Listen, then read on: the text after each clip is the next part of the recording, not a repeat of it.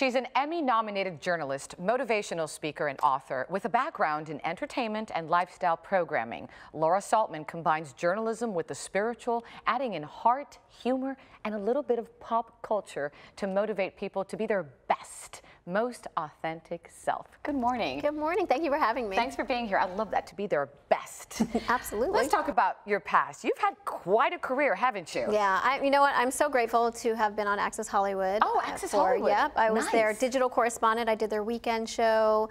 And, you know, I've covered everything. I've covered the Oscars, the Emmys, the Golden Globes. I was the American Idol's biggest cheerleader when that show was on. Kardashians. And so, yeah, the Kardashians, you name it, J-Lo. I was obsessed with J-Lo.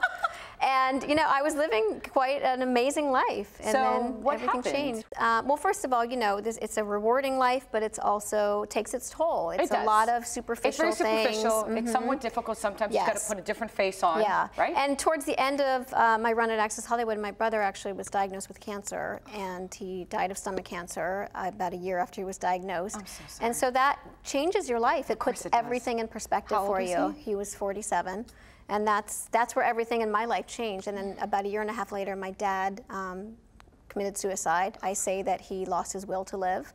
And he had some other problems. He had COPD and some other things. But I think he really just didn't want to live after he lost his firstborn son.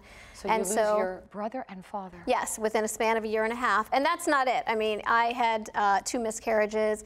My now ex-husband and I were trying to adopt, and we lost 3 babies through different reasons in adoption. The last one on the day the baby was born.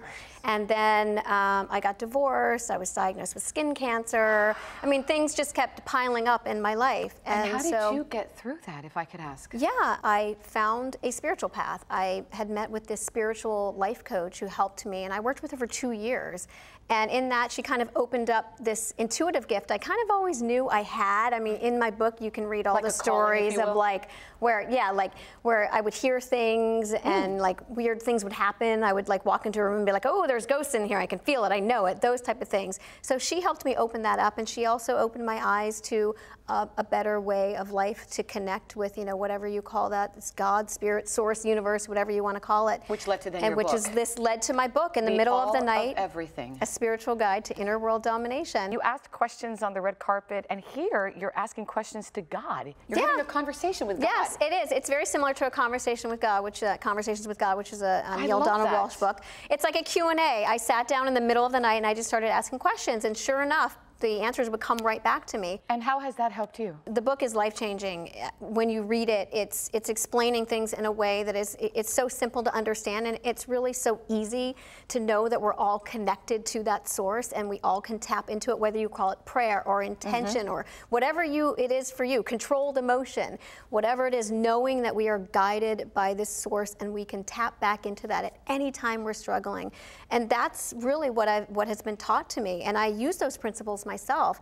And when I am having hard times, I stop for a second, I pray, I meditate, I set my intentions, I do everything that's in this book. And you obviously want to help others as well. And I want to help other people. You know, Olga, we all are not going to get out of this life unscathed. We all have our problems. My problems are hard, but there's plenty of people who have even worse problems. So I want people to know that there is a better way. You can go through tragedy, you can go through loss, and you can come out the other side by using this knowing, this connection to get yourself out of that. And I love how you end here, and I wanted to read this real quick. It says, I am living proof that if you do the work, set intentions, pray daily, ask questions, and recognize the signs and messages, life can be joyful and miraculous, even after heartache and tragedy. Your signs and messages are everywhere if you just look for them. For our viewers to learn more about you and this fabulous book, where do they go, Laura? Just go to my website, laurasaltman.com. Thank you so much. Thank you. Thanks so much for being here. Thank you. God bless you. And you can always go to our website to learn more about all of everything about Laura. Go to thebalancing act.com.